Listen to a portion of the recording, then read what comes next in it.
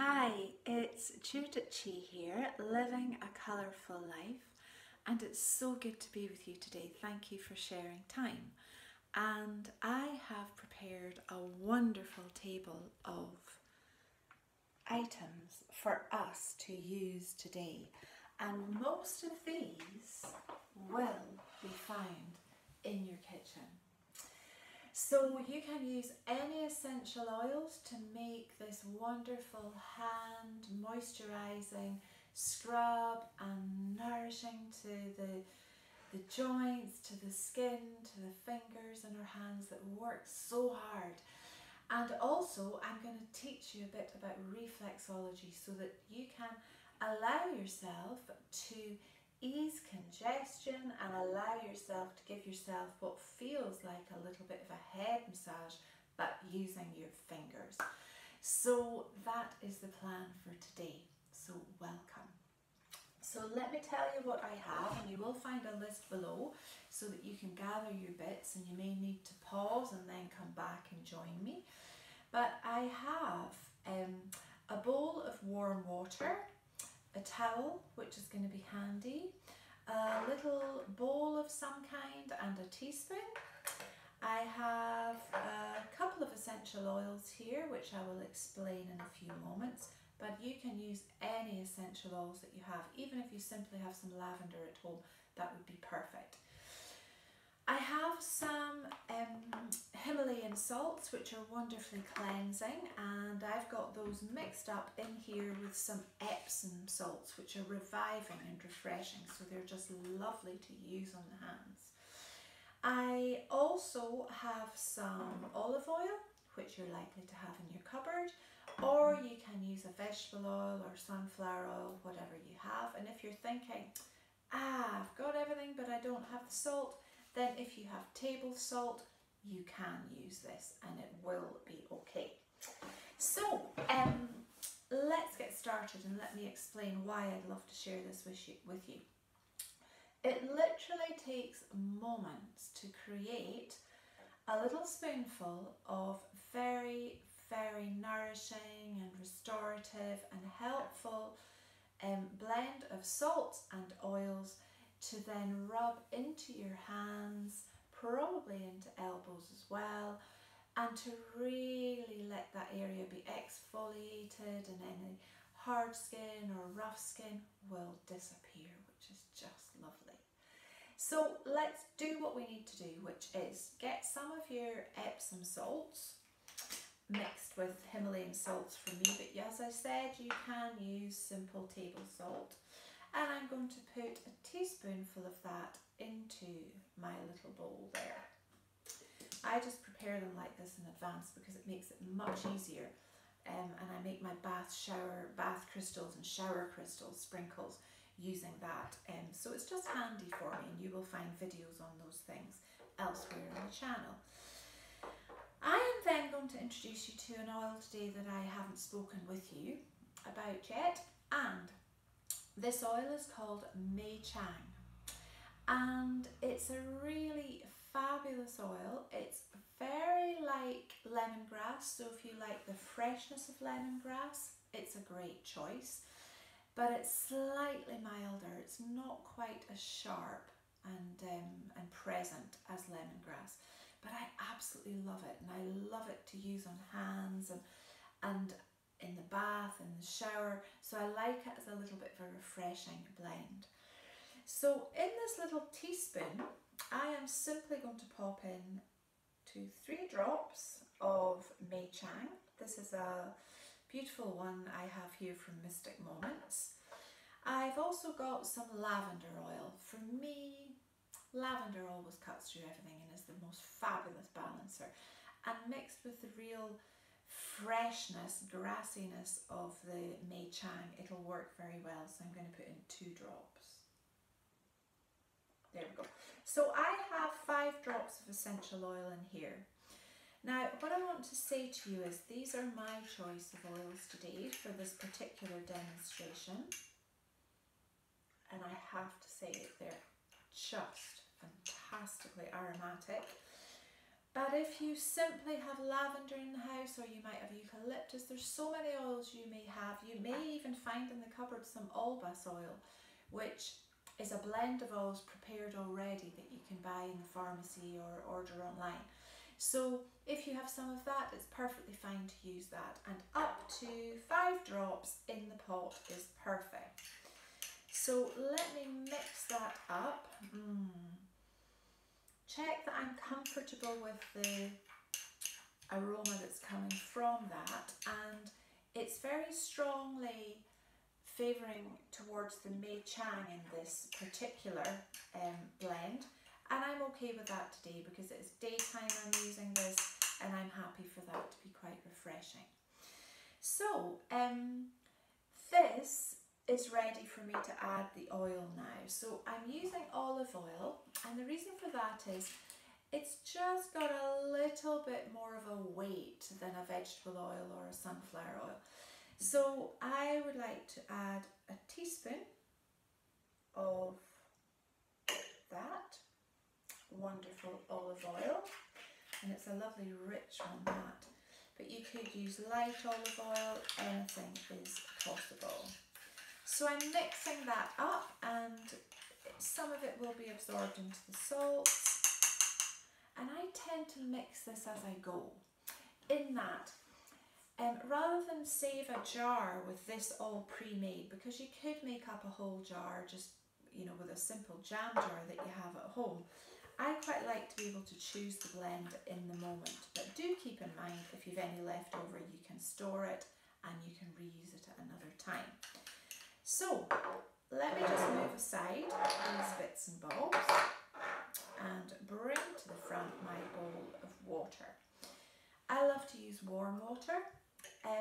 I find my hands will soften and enjoy warm water more, and also the warmth opens the pores on the skin. And when you open the pores on the skin, that allows the oils more readily to be absorbed into your being, into your bloodstream, and it allows them to start working for you, which is wonderful. So I'm going to take a spoon of this, and I'm showing you with hands today, but this is perfectly fine to use this. And I'm just, you can probably hear it crunching, can you hear that? And I'm just rubbing this into my hands over my bowl, and some of the sprinkles are going into the water. It does sound a little bit gritty, but that's what helps with the exfoliation, to take away old dead skin so that you're on lovely fresh skin. I'm going to do a little bit of work around my nails. I've been doing a lot of gardening, so therefore my fingers have been really quite difficult to keep really in tip-top condition. So this is just lovely for me to be doing this today and sharing with you. So there we are, and I do like to do a little bit of this on my elbows, so I'm just going to do that first on my elbows. Just lovely. And the other one. I'm probably going to get quite messy doing this, so now into the warm water. Oh. And I could literally happily sit here, relaxing my shoulders, softening everything, and feeling those oils do their work and let that warmth filter into my hands. That's just beautiful. And of course, because I've got that olive oil in here, it's leaving a lovely protective layer on my skin. And I'm just going to grab this towel and place it on my knees while I get some water and just rub my elbows. And really the granules of salt just come off and they will go into the water, which is just lovely. And everything's starting to feel really nice and soft there. Now you can be doing that for as long as you like, but I'm just going to dry my arms, and I'm going to dry my hands and just pat them Nothing too vigorous there. Oh.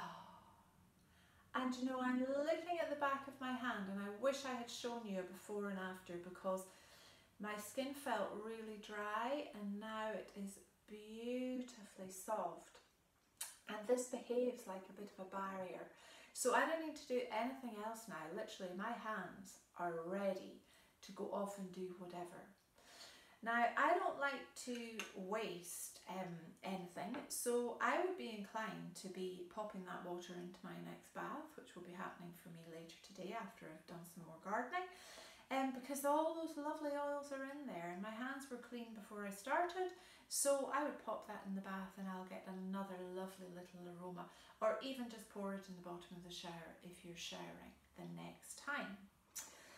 I've still got a little bit left here, so that I will just pop in the bath later, or you could also do this beautiful practice with your feet. Just gorgeous in exactly the same way, and that means you're topped and toed, and it will allow you to really let those oils be absorbed. So, that's the first part of our practice today. Now, I did promise you that I would show you a little bit about reflexology. And yes, reflexology can happen with the feet and it can also happen with the hands. And I'm just going to move some of these items so that you will be able to see more easily what I'm doing. So, reflexology. In the feet and in the hands, it is like there is a map of the body. And it is the same in the hands as it is in the feet, only they're slightly different shapes. And for the purposes of today, I am going to give you a really simple way to learn a little bit about how that map works and where things are placed. All based on there being 7,000 nerve endings in the feet, and we've got all these nerve endings also in our hands. So, here's how it works. In reflexology, the top of the hand, so that's right across the fingers onto the thumb, is the top part of the body. The middle part is the middle of the body. And along here, along the heel of the hand, up into there, is the very base of the body. So that's down in our first energy center, our red chakra and our base energy. So that's all about rooting and feeling safe and comfortable. Now the middle area has all those organs, the lungs, the liver, the kidneys, digestive system, and it's all organised in the way that our body is organised. And in my left hand, as you're looking at the screen just now, I have my left hand up, that relates to the left side of my body. And my right hand relates to the right side of my body. So, if I have got a bit of congestion, if I had hay fever, if I had a bit of a sniffle, if I was feeling I wasn't breathing as fully as I might like to, then the area relating to reflexology and the hand are the fingers. So therefore, if I choose to give my fingers a really good massage, and I'm going to show you one little technique here which is really helpful, and it's called thumb walking, and here's how it works. I'm going to show you on the back of my hand. I hope you can see this. And it's like you take little bite-sized pieces and take a little munch as if that's moving along. And it's a fairly firm pressure. You can turn your thumb slightly on the side, which makes it more particular, or you can have a flat thumb, which makes it more general. So that's thumb walking. You will learn lots about reflexology in many of my little video clips, but this is your starter. So we can do that technique, and maybe I'll just bring my hands a little bit nearer, down the fingers. So I am just doing that little bite-sized pieces with my thumb working down my fingers. If I wanted, I could go to the base of my fingers and I could actually take my thumb and I can gently circle my thumb. You sometimes find some little sensitive areas there. Oh, I can feel that there. Relating to sinuses on my left side because I am working on my left hand. So I can do that with all the fingers, and I would do all the sides of the fingers, and really when you're starting out it doesn't actually matter if you go up or down or what you do, as long as you deal with each finger and you give all the areas on those fingers some attention. So it's a bit like colouring in, and you can definitely go over the lines. So we're being a bit rebellious here.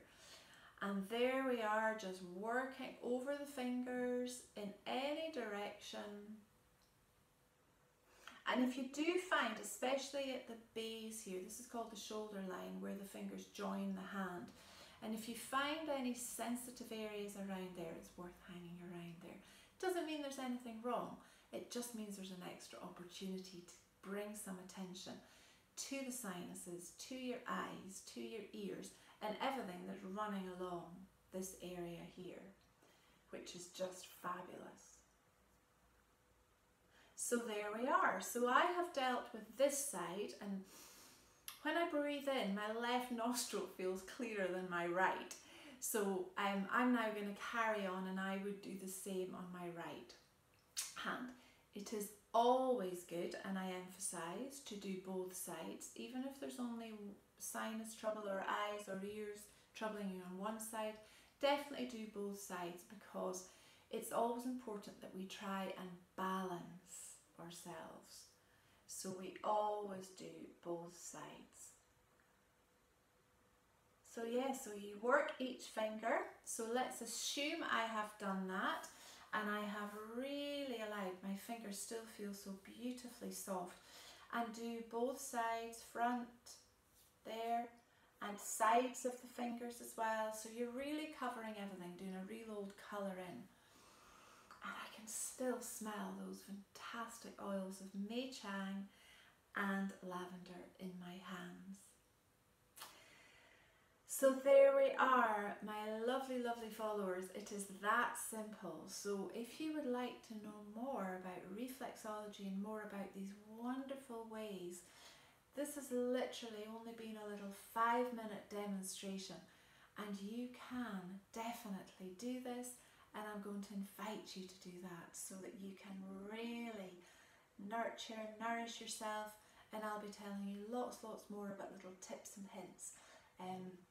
Next time I'll be helping you learn how to use reflexology to ease a headache. So how handy is that?